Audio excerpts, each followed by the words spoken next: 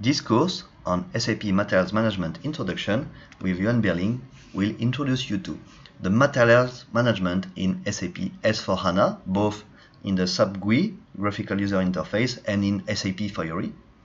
We will see the master data and organizational units that are the base of materials management in S/4HANA, especially related to procurement, to purchasing.